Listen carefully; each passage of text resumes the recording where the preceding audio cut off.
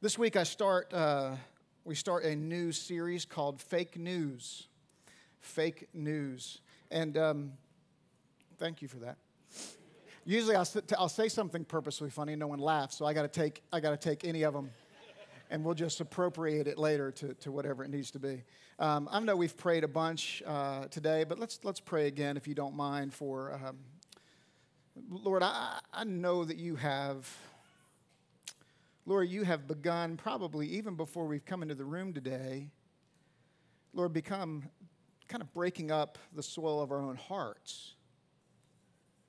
Lord, preparing us, even though we might not have known to be prepared or wanted to be prepared, but to prepare us to receive your word, your truth. And Lord, I pray today that your seed and your spirit, Lord, would drive it deep into our hearts and begin, Lord, growing something new in there. Lord, pulling up some old stuff that doesn't need to be there. Lord, and planting the new stuff that needs to be. Father, we try to live life on our own. It doesn't work out real well. This morning, Lord, we're surrendered to you. Thank you for your grace and that we can come running to the Father. And that your arms are open wide, regardless of what we think they are. Regardless of how the enemy convinces us on how they are. They're open wide for us. Thank you, Father. Amen. Amen. When you enter fake news into Google, you get 1,330,000,000 hits in a paltry 0.41 seconds. Plenty to read about fake news. Here is Wikipedia's definition of fake news.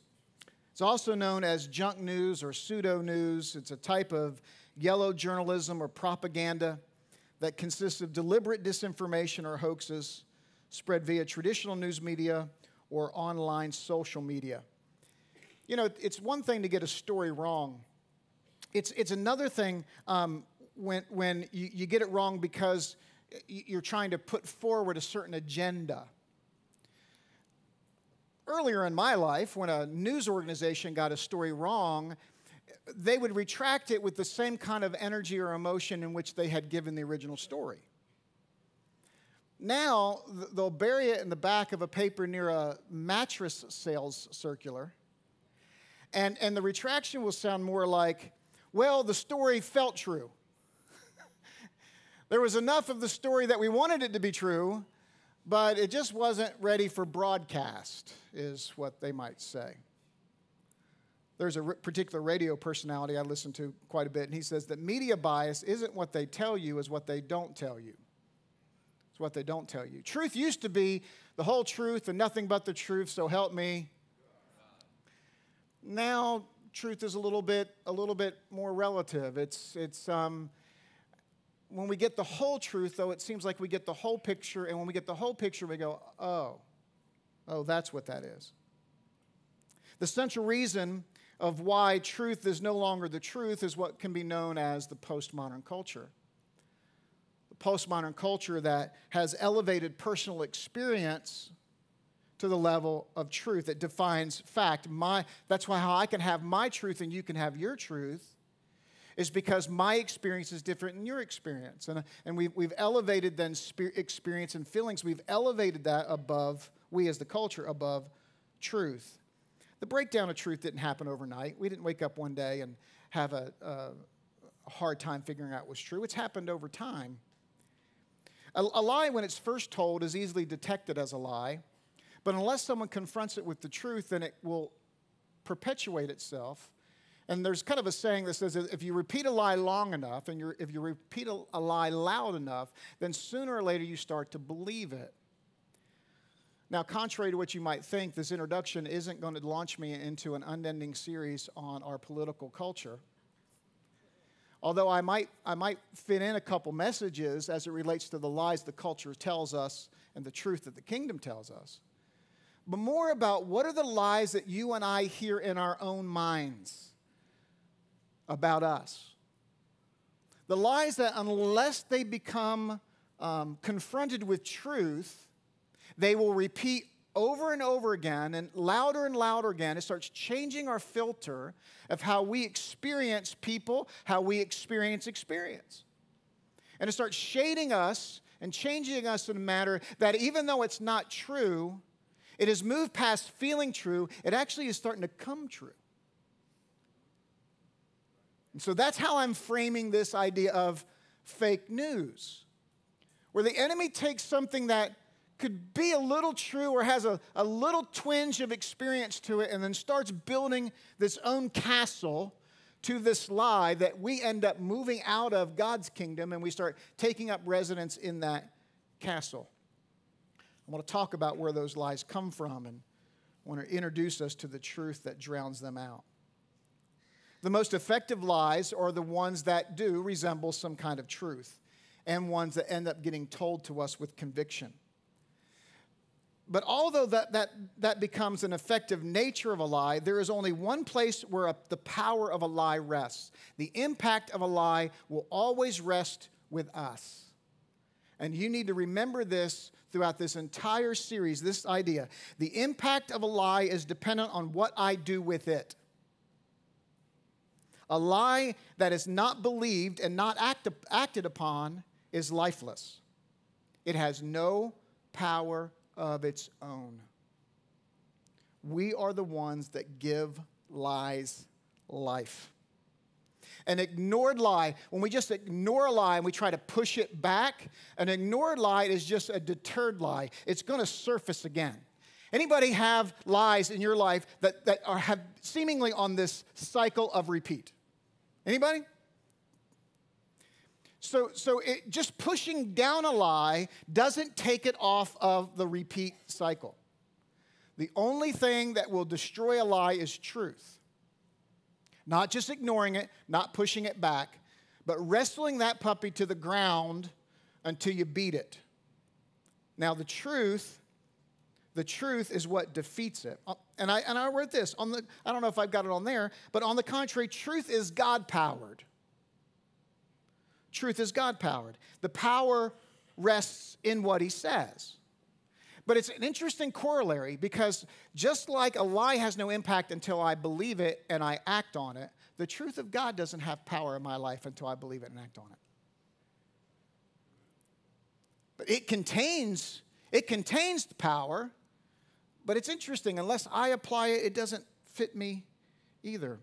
I use this illustration about 3 years ago when I bought my new driver and a golf club. And I don't buy new golf clubs often, but when I do buy them, they're expensive. And I was wrestling that with the guy selling me the golf club. He said, "When's the last time you bought a driver?" And I said, "I think it's been 8 years." He said, "Well, divide this cost by 8, and then it's easier to swallow." And I said, "You're right." And I went and bought it. But at the time, it was one of the most advanced drivers on the market. The technology had changed, so the alloys changed, and you could adjust it more than the seats of my car. But what's interesting, though, is still, if I'm getting to the tee box and I'm 1 degree off in my aim, the ball is going to end up somewhere where I don't want it to go. If the loft is 1 degree change, it's going to change where the ball goes. If I'm 1 degree closed on the face, it's going to go left. If I'm 1 degree open to the right, it's going to go right. It didn't matter what that driver was made of. Still being off 1 degree mattered. Water at 211 degrees, you know what it is?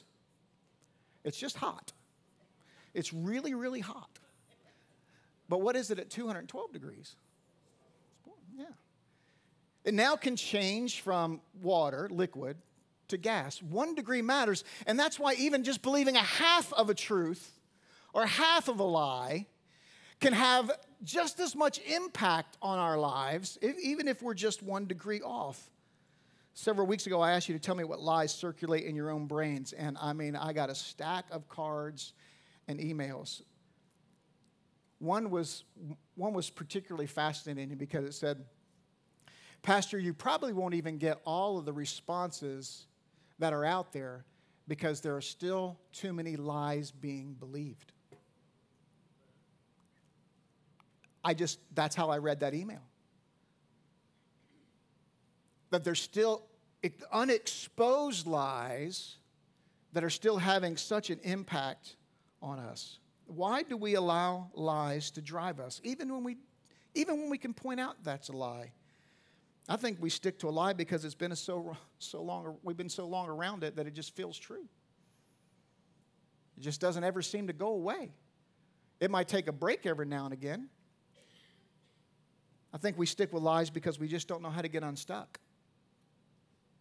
I mean, even when you point to that's a lie, if you don't have a truth to go to, you just have the ability to say that's not true, but you don't know what truth is. It's kind of a limbo. You kind of find yourself in the middle. I hope in this series that we'll identify as many core lies as I can.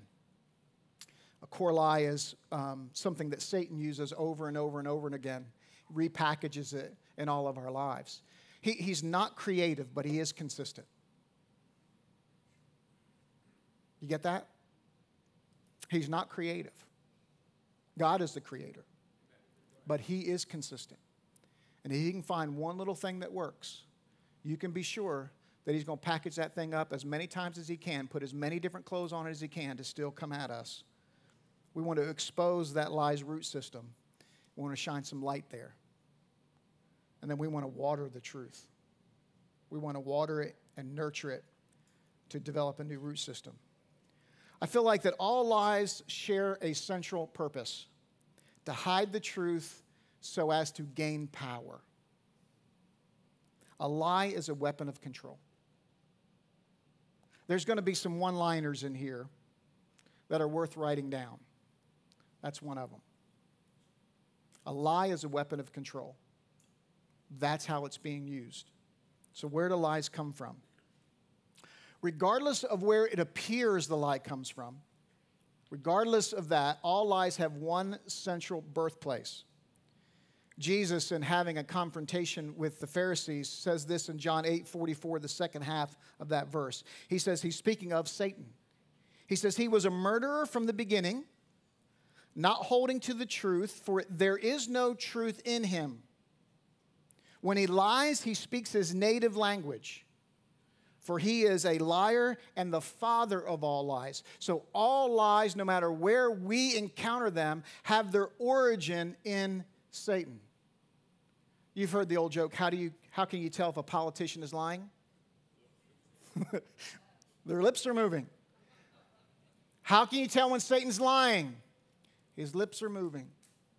The origin of all lies. Peter tells us in 1 Peter 5:8. Peter had believed lies. I love that we can go to Peter to hear how we counteract the lies of the enemy, because he got hit with lies smack dab in the face, his own fault, right? I mean, he denies Christ going into the crucifixion, but then the lies he had to believe was, I'm done.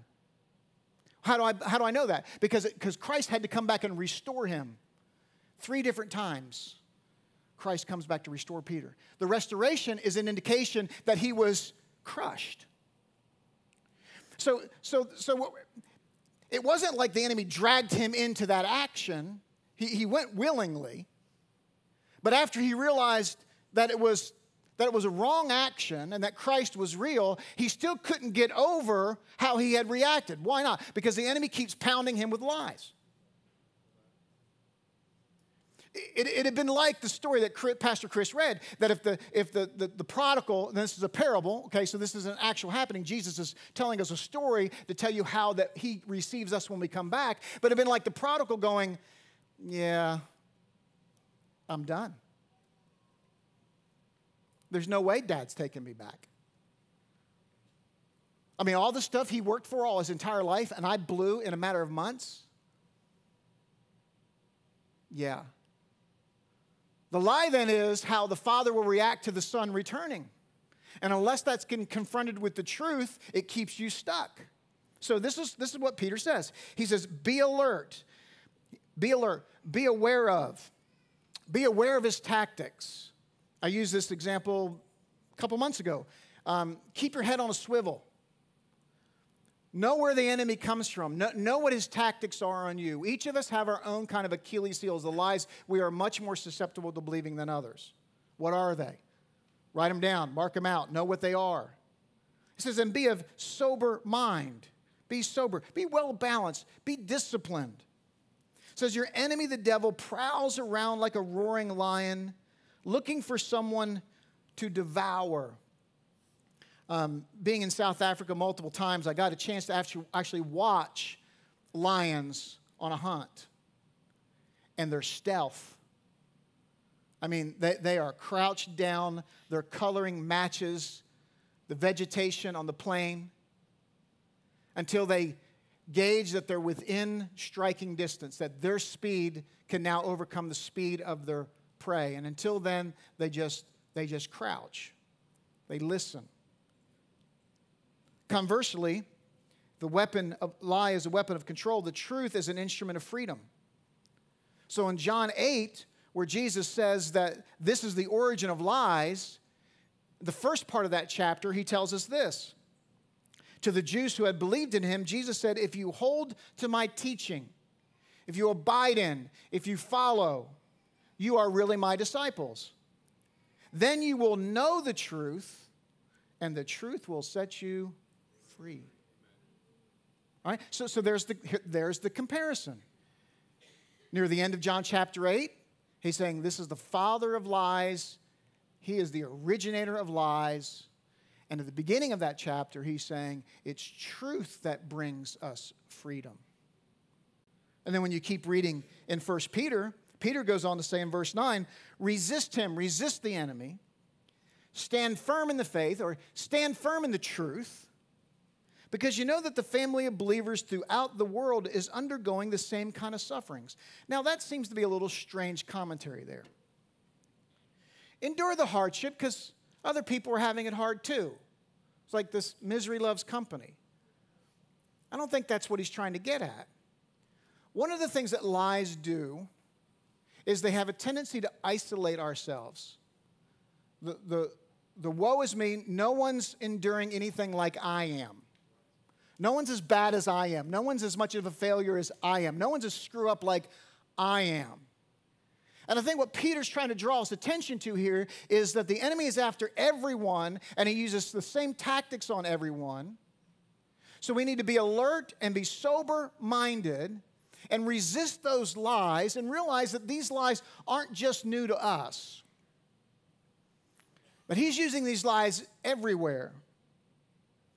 And he says, the God of all grace, a God who gives us what we don't even deserve, he's called you into an eternal glory with Christ. And after you've suffered a little while, and we don't want to do that one,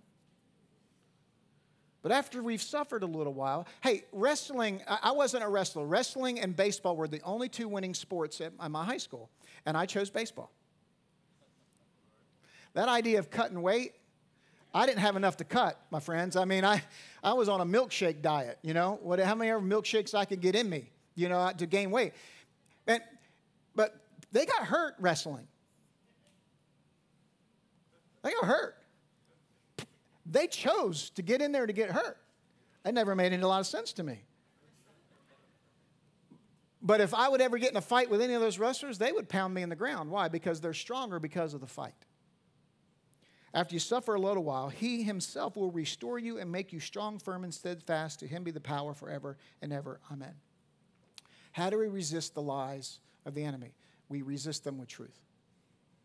So just like Peter is saying that the enemy prowls around like a roaring lion seeking whom to devour, I love this gem. I learned this scripture out of the CLC group that I was in, men's group, for 2 years. We had to learn a scripture every day. I think this is the only one I memorized.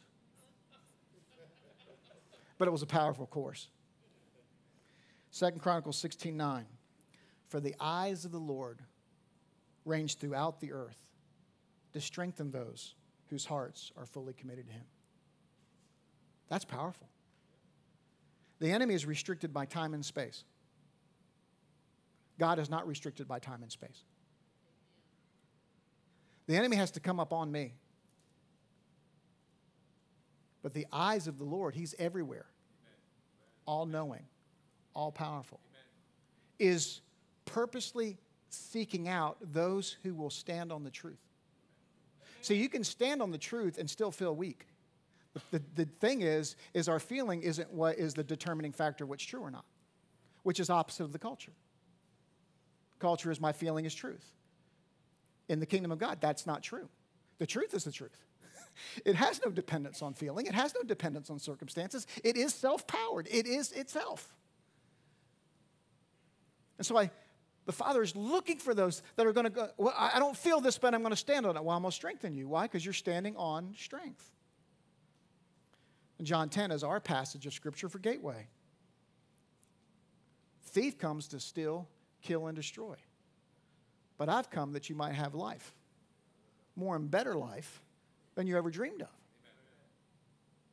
He's drawn the contrast. This is what the enemy is after to do. And this is what he's after to do in the lies we believe. Steal, kill, and destroy. He's after control. God comes to bring freedom from that control. So here's just a little summation of the beginning part of the message. The power of a lie is in what we do with it. The origin of lies is Satan. The intent of a lie is control and destruction. The power of truth is inherent in the reality of Jesus. The impact in my life is in my acceptance of him. The intent of truth is freedom and life. Satan's origin as an archangel, as an angel of light, as kind of what's been classified in loose terms as the leader of worship in heaven, if you will. And Satan is cast out of heaven with a third of the angels because he leads a rebellion to redirect worship from God to him. So let's classify it this way. Satan had an identity problem. Lucifer's issue from the get-go was an identity problem, specifically around worship. He wanted it, desired it. It wasn't meant for him. I don't understand how that works, and God created angels, and I don't understand all that. Let's put that off over here for a little bit.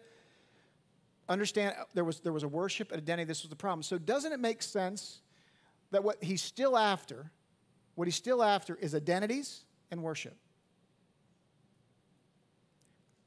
That he's after destroying identities and either thwarting worship to the truth and moving that worship anywhere else. We find that in Luke. We find it in Luke 4 that when Jesus comes to the age where it's time to begin this more open, this out in the open ministry, he identifies with sinners by being baptized. That's out of obedience to the Father and identifying with us in our sin. This was what was so important about his humanness, fully human. And then he is taken by the Spirit into the wilderness immediately, Scripture says, to be tempted by the enemy. And 40 days and 40 nights, Jesus fasts. There's no food involved.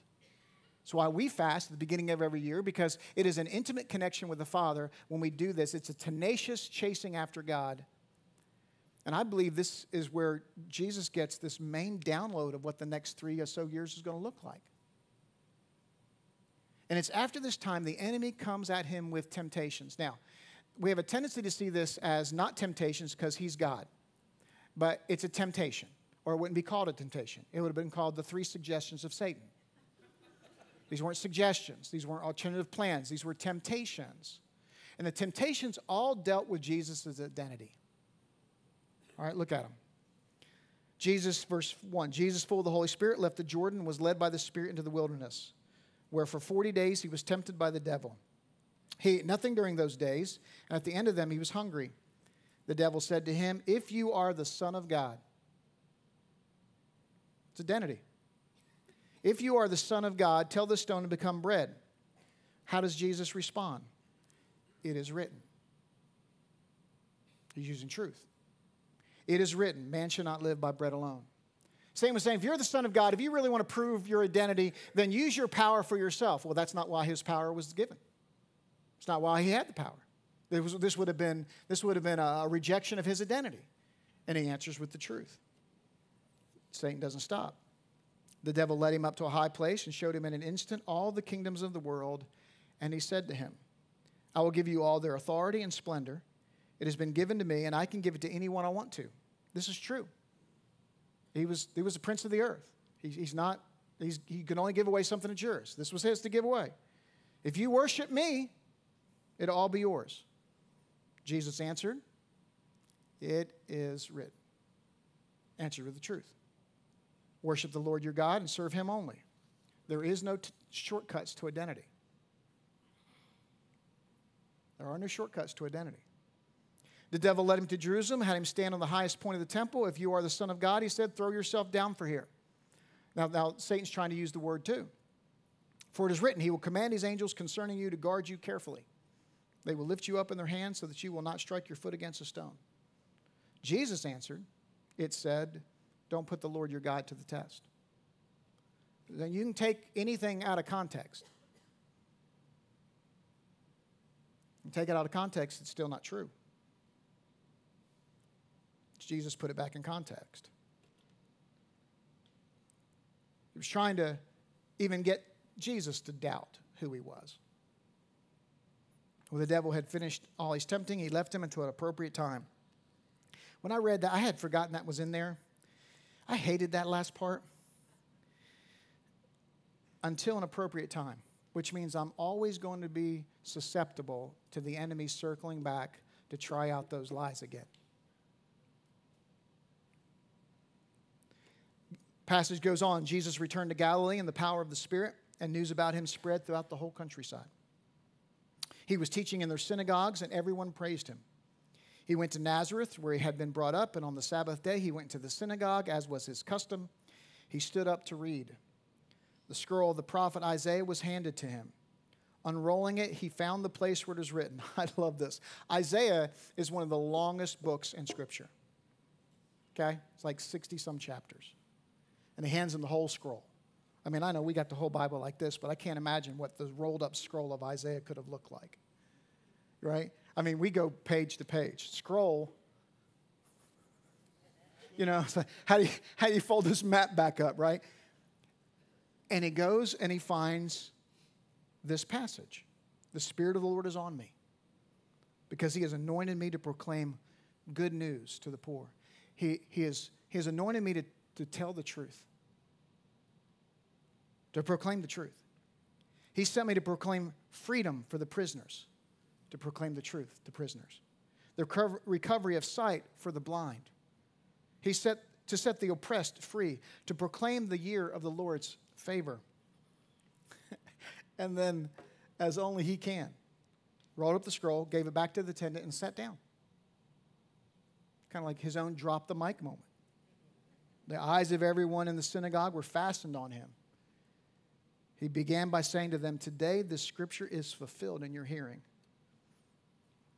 He went to Isaiah 61. The Spirit of the Sovereign, Isaiah 61, the Spirit of the Sovereign Lord is on me because the Lord has anointed me to proclaim good news to the poor. Do you feel poor? Poor in spirit? Down? He sent me to bind up the brokenhearted. Do you have a broken heart?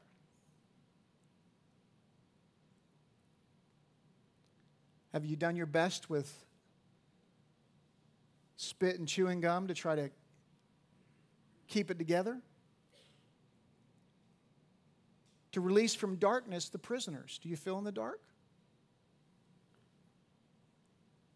Held captive, something foreboding in your life? To proclaim the year of the Lord's favor. You have trouble believing that everything's going to be okay? That there's light at the end of the tunnel? Or do you walk through life waiting for the other shoe to drop all the time? To provide for those who grieve in Zion. To bestow on them a crown of beauty instead of ashes. Ashes is what this generation of people would have put on when they were so distraught. They were out of all kinds of answers. And they would just sit in sackcloth and put ashes on them, sit where coals had burned. And Jesus is saying, I offer a crown of beauty. The exact opposite of an unwashed face sitting with just tear stains. The oil of joy instead of mourning. A garment of praise instead of a spirit of despair. They will be called oaks of righteousness, a planting of the Lord for the display of His splendor. All lies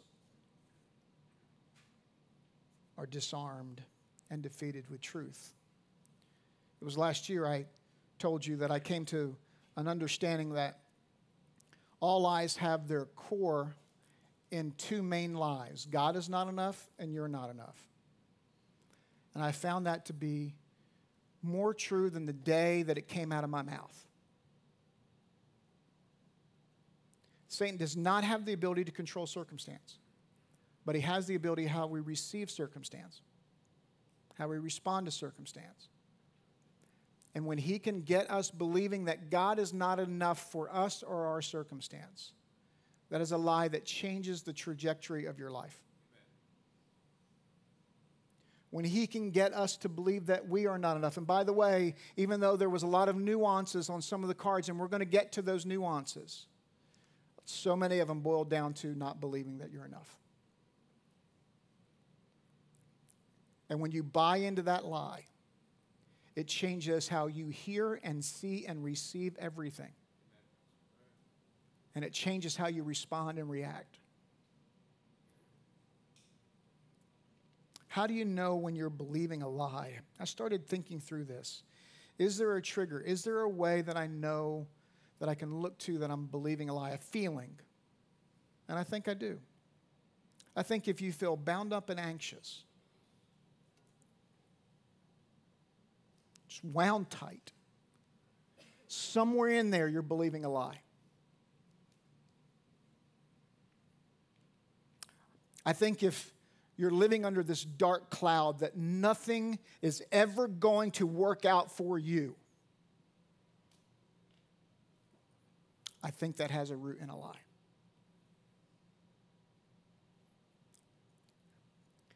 If you feel like that your relationship with God is conditional, that somehow when you screw up that there isn't an open-armed access to the Father, you start feeling shamed, there's a lie. Because see, even when God will speak truth in us to discipline us, discipline is meant for reconciliation and correction. It's done out of love, not out of anger. Discipline's a good thing. We need God's word and His truth to discipline us because it keeps us from running out in front of the car at Home Depot. I still have flashbacks of Annie being really little, taken off from me, head to the doors at Home Depot on a Saturday, and grabbing her right before a red Ford F-150 ran over her. She was disciplined. And then I just cried. Shame is completely different than being disciplined. Shame moves something from I failed to I'm a failure. It gets personal. Shame is personal. Discipline is related to an action or an event. It's not personal. Those feelings, and probably 100 more, where I don't feel free in Christ, loved by Him, up for the task, loved, in relationship. Somewhere down in there deep, there's some lies. We've got to root them out, wrestle them to the ground. Know where you're the most susceptible to His lies, because somewhere in our past, something was said or done, probably by someone that we've loved very, very much. And they didn't necessarily, they might not have even meant it. They were probably dealing with their own lies. But somehow those things take root and start shading everything else that we hear. Pastor Harry is a big fan of an author named John Eldredge, and Eldredge talks a lot about the father wound. The father wound. And I can trace back in my own life things that I know my dad didn't intend for harm, but the enemy seized upon them and decided that he was going to make his living with me around those things. Although they might have their roots somewhere in the past, lies are only perpetuated by us agreeing with them, by us giving them room to breathe and run around in our heads. That's another one of the things to remember. That lies gain their power in us when we start agreeing with them. When we start giving it a little room, thinking that maybe that is true. And then when we begin doing that, then what happens is, again, everything we see, everything we hear starts going through that filter. So I want to end this message with telling you about one of my lies. So it really didn't take me a lot of time to grapple with this on how vulnerable I would be with you. Most of the time you tell me I'm pretty transparent, that you can read me, and there's always a danger of being a little bit too vulnerable with you. It was just a little bit into 2018, and we were all in terms of this building program, and it was a lot.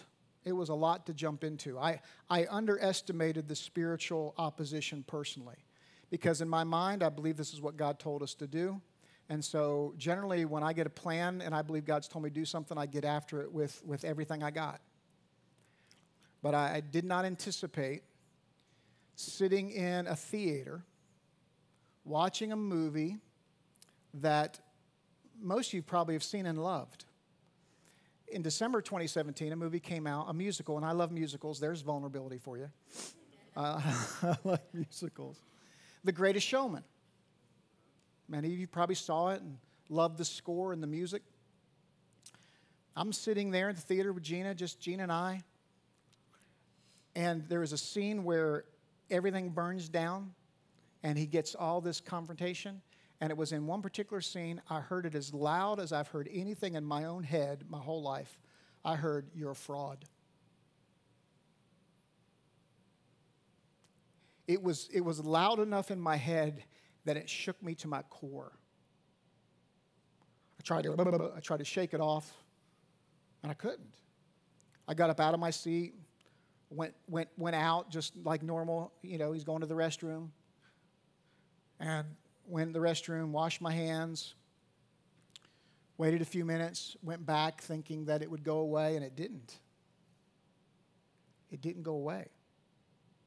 I didn't know what to do with it. I was actually embarrassed a little bit. I didn't tell Gina for weeks. About a week in, I couldn't do anything with it. I was teaching a class at Lee University on church planting, and I'd get there and I'd hear the same voice. "You're a fraud." What if these people, what if the university found out? And I'm like, found out what? I mean, there wasn't a lot of logic or truth to it. It was a lie. What if the thing shuts down tomorrow? Boy, some church plant teacher you are. I mean, it was weird. But man, it felt so unbelievably real. So I've let a few close friends in, and of course, they're trying to speak truth into it. You know, they've known me a long time. They're trying to speak truth into it, and I'd be okay for a little while, but it would come back. What's interesting, the only time I could beat it was when I was prepping to preach. Because it wasn't around, "I don't believe in what I'm teaching you," and it wasn't around that I don't believe it for me. But I would finish preaching, and it would come back like that. "Well, that's your best effort?" Well, that sure didn't move the needle. I didn't make any difference in anybody's life. The people aren't believing that. I mean, it was relentless. It was relentless. Now, I got a handle on it enough to function, but it still kind of It still kind of hung around. And then I'm a part of a pastor's fellowship group here in town. There's a lot of great pastors in our town. And a number of them have become friends. And I went in like any other time, about 30 of us. I went in, you know, I wasn't going to tell anybody in there anything. You don't tell pastors anything.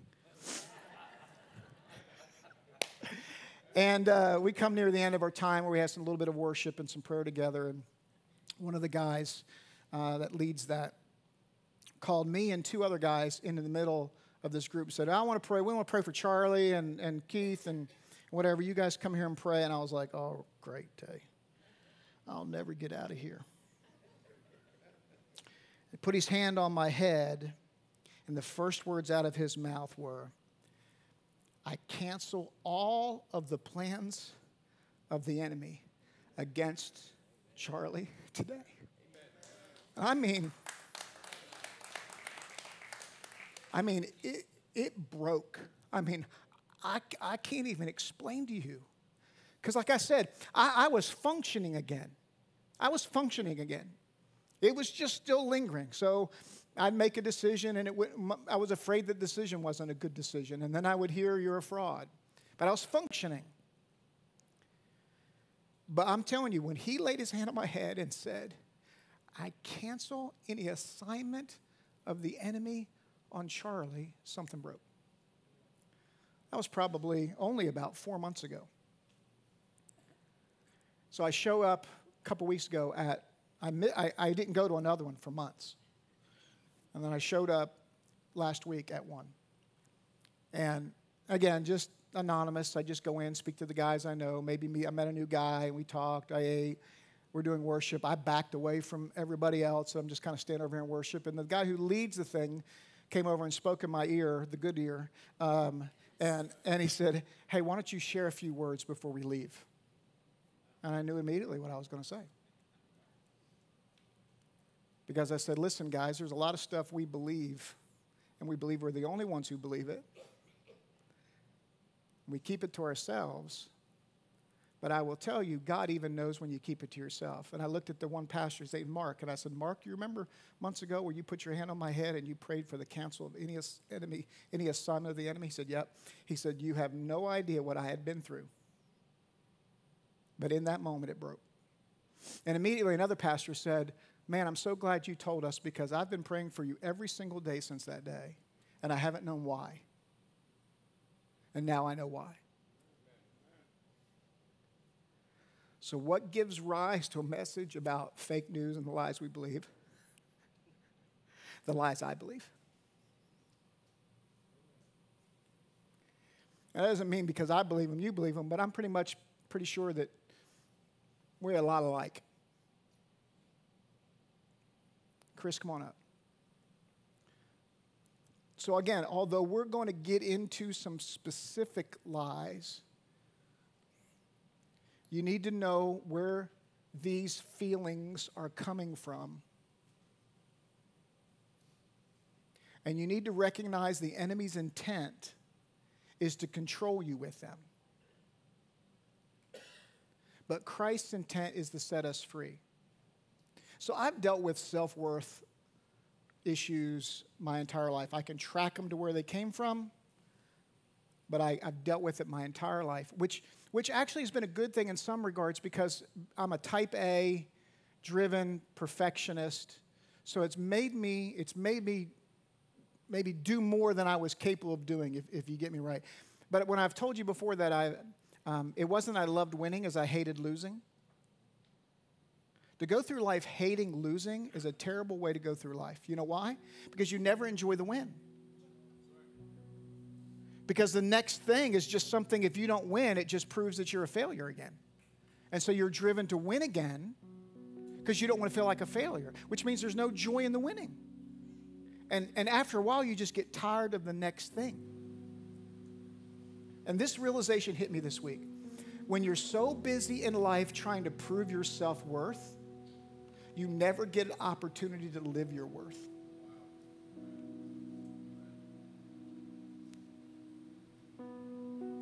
When you spend every ounce of your energy continually trying to prove your self-worth, you never have the opportunity to live in your worth.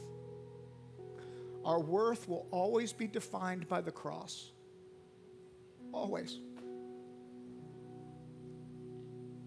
The cross is our constant.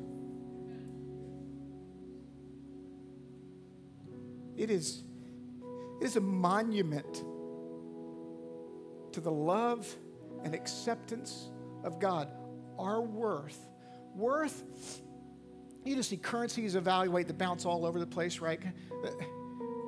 Worth is always going to be what someone's willing to pay for it. It's not the price tag on it. It's not how many slashes are through it. It doesn't.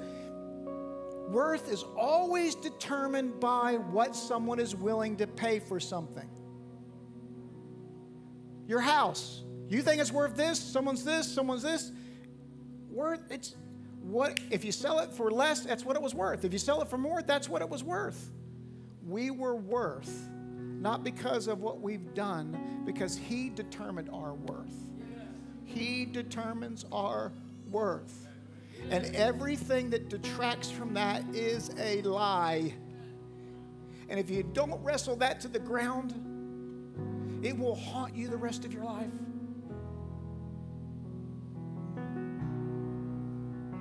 I know there's places of brokenness in all our hearts and God's putting together, but let's do our best to unroot the lies that have kind of broken up through that concrete of our lives that's causing all that stress, fracture, and everything else in our life. And here's how I just want to end. I want to pray for you. I want others to pray for you. I want them to put a hand on your head and say, we cancel the plans and the schemes of the enemy on this life.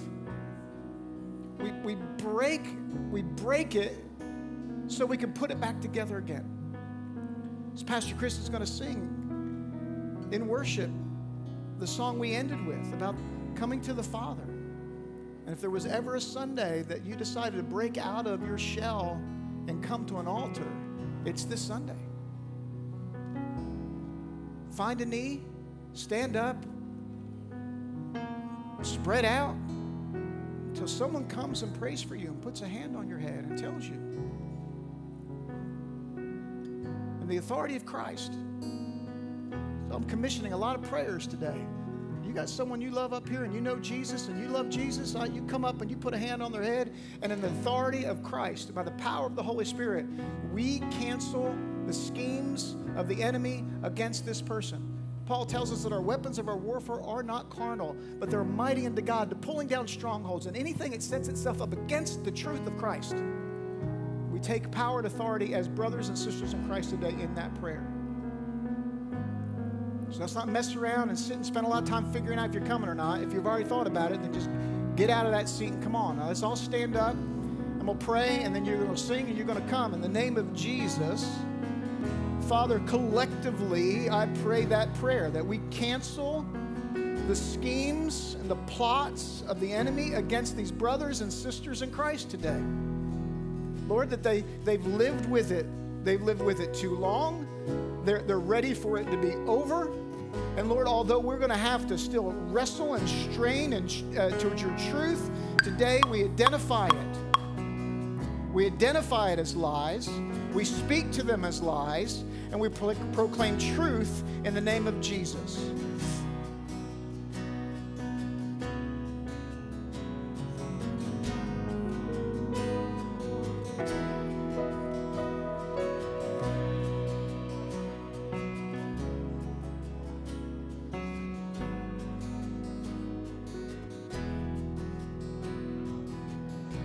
And I've carried a burden for too long on my own. I wasn't created to bear it alone. I hear your invitation to let it all go. I see it out, I'm laying it down. I know that I need you.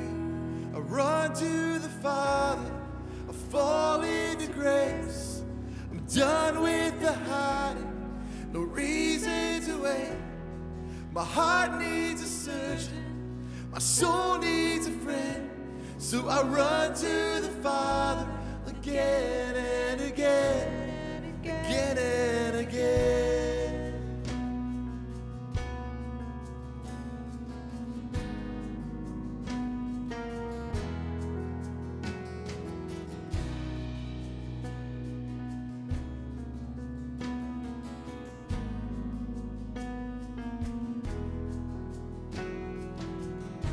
'Cause you saw my condition,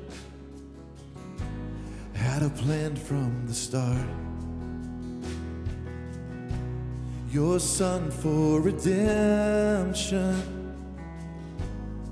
the price for my heart. And I don't have a context for that kind of love. I don't understand, I can't comprehend. I know I need you now. I run to the Father, I fall into grace. I'm done with the hiding, no reason to wait. My heart needs a surgeon, my soul needs a friend. So I run to the Father again and again. I run to the Father, I fall into grace. I'm done with the hiding, no reason to wait. My heart needs a surgeon, my soul needs a friend.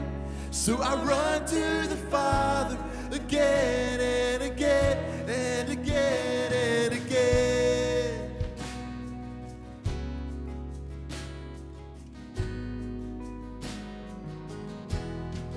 Again and again.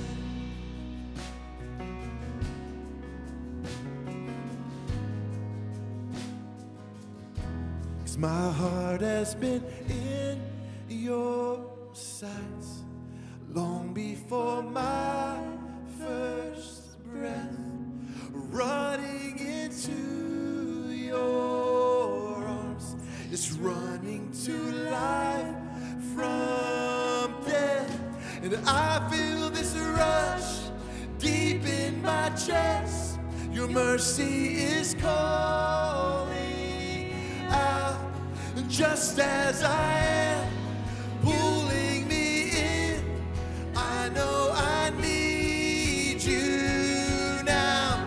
I run to the Father, I fall into grace.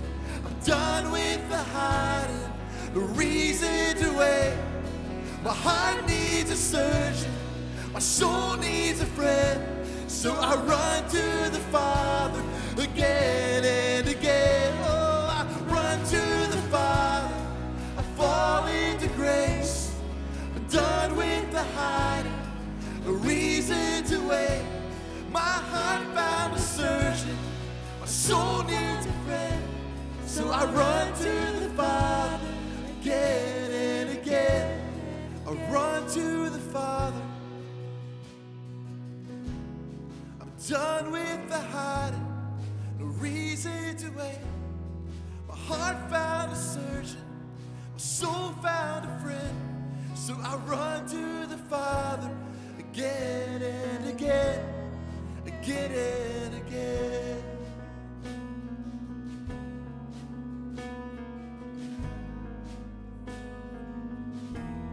It's interesting about the lies and how they work in a believer's life, because I've been a follower of Christ a long time. I mean, I'm not a spring chicken,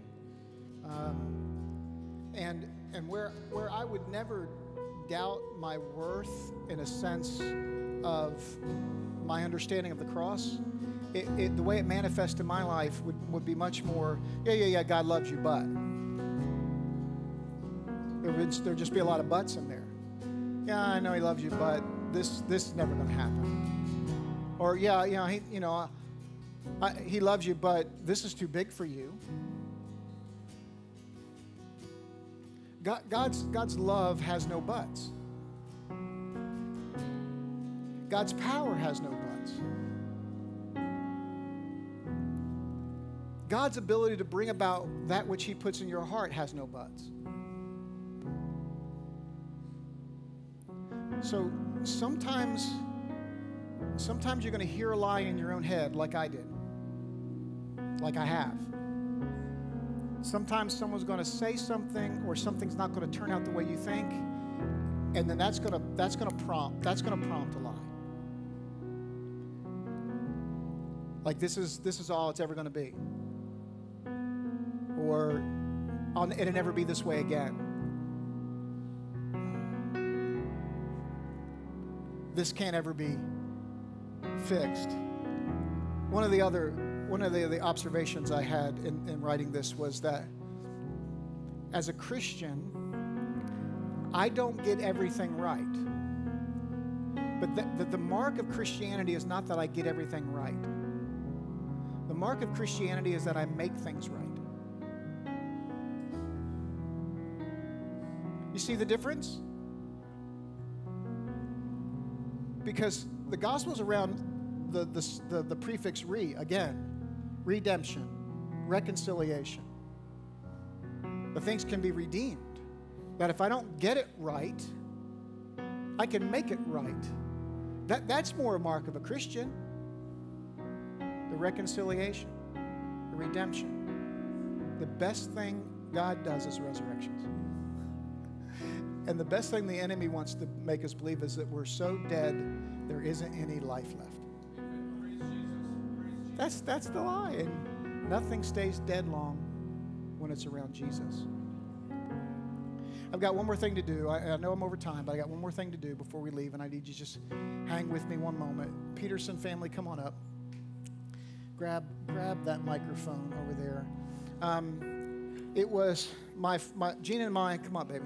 Gina and my first encounter with Nikki was in 1993, and she was, what year would you have been in 1993? A freshman in high school, and I was the new student pastor. And Nikki became our go-to. Nikki was our favorite. I can say that now because they have kids of their own now growing up. And Nikki was my favorite. And then it wasn't long after that, I came in contact with Daniel. He's really never been my favorite. We were quite jealous early on about their relationship. But Daniel, very, very shortly after that, became kind of a go-to for me. And has been for decades. I mean, you need to figure something out. Daniel was the call. And then in 2006, when we left Mount Perrin, know this is important. We knew that God was telling us to go somewhere, and we didn't know what he was telling us to do. But because of my relationship with the pastor, I told him anyway.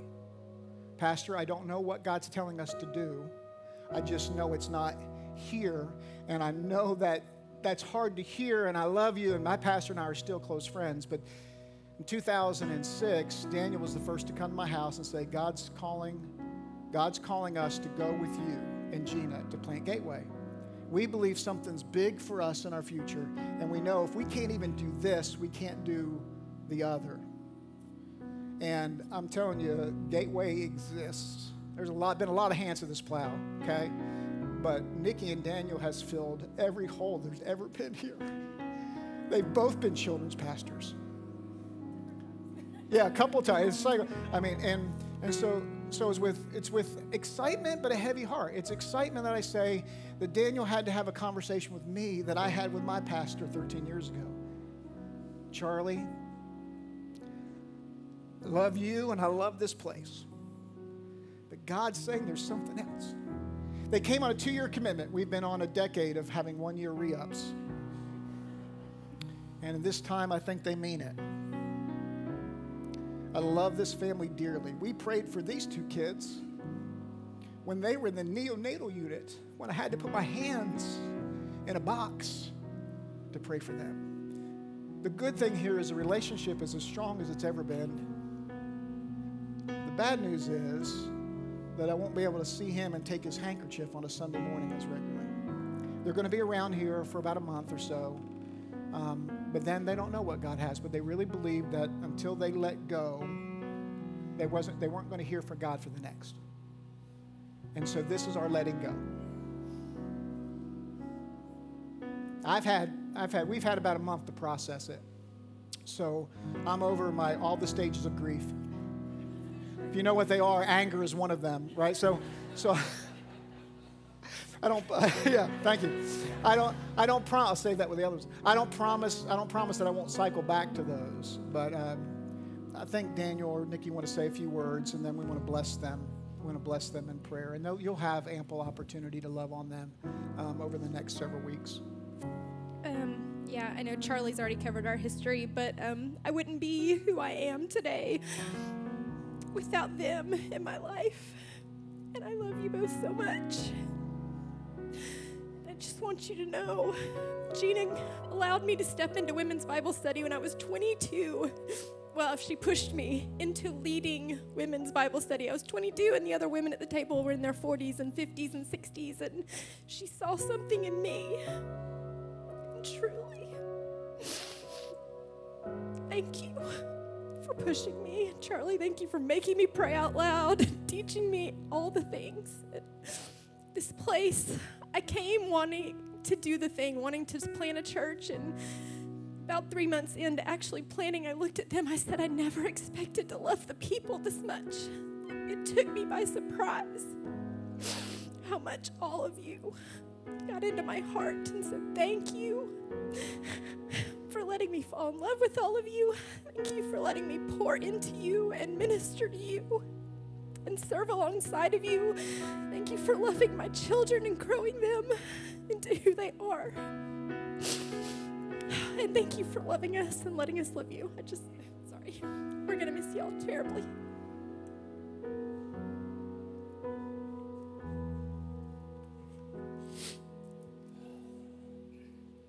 I went to bed last night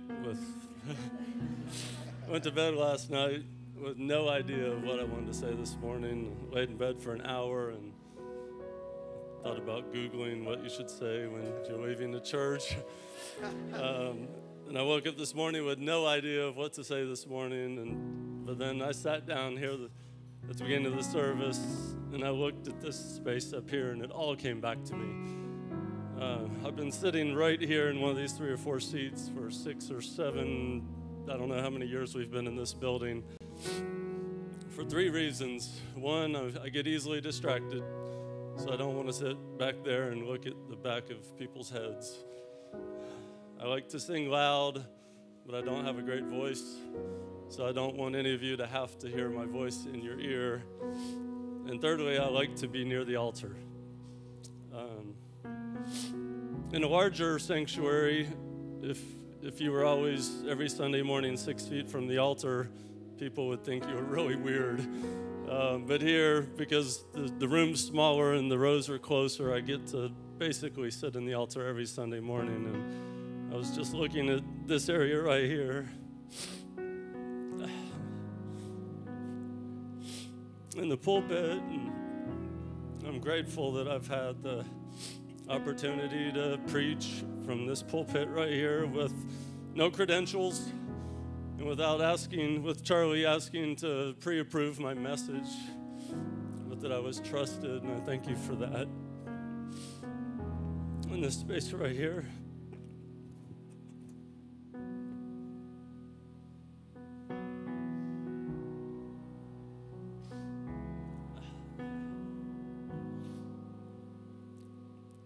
there's 2 or 3 instances in the last few years where God has done an amazing, miraculous work in my life because I just took 2 or 3 steps up right here. So thank you for listening 13 years ago and allowing us to come with you guys and building this place and making this possible for us. We love you. I've told a couple of people, we made this decision a few weeks ago. I've told a couple of people that I'm already having leaver's remorse. When you were in middle school or high school and you broke up with someone and then you saw them the next day and they were looking good. And like the last few weeks, you guys have been looking good. But I know this place is in great hands. There's great leadership here underneath Charlie and Gina and the staff. And there's an unbelievable season coming just right behind that wall. I wish this didn't have to come down and get turned into a wall or a classroom because this means a lot to me right here. If you guys will please be praying for our family, we won't be strangers, and we love you. Amen. Thank you. Before I pray, let me just say this. Do you want to say anything?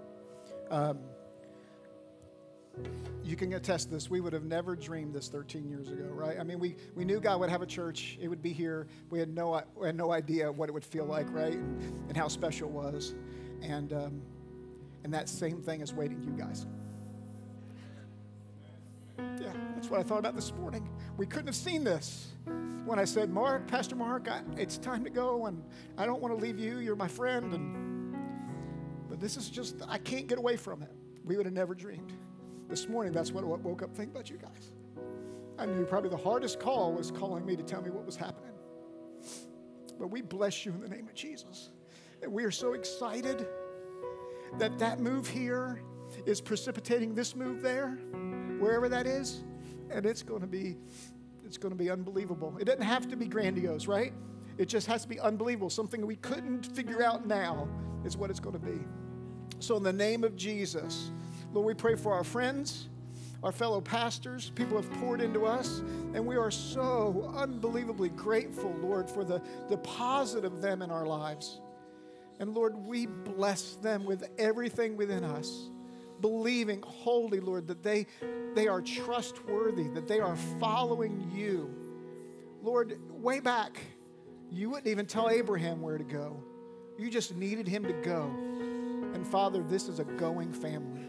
And we're grateful that they've came. And Lord, we're grateful that we get to stand also when they go. Thank you for their relationship. Thank you for their ministry. May you pour out resources, vision, and dreams, and blessing, and partnership, more than they would have ever thought or imagined. In the name of Jesus, we pray. Amen. Amen. Amen. Amen. Amen. If you're a guest with us today, I promise we won't do that next week. The hard part is I got to do that again in about another hour and a half. But right outside these double doors under this big C, there we have a gift for you. We'd love to have you. I'd love to meet you there. Now for our benediction. May the Lord bless you and keep you. May make his face shine on you, be gracious to you, and grant you peace. And you're rising up, you're laying down, you're going out, and you're coming in both now and forevermore. God bless you. See you next week.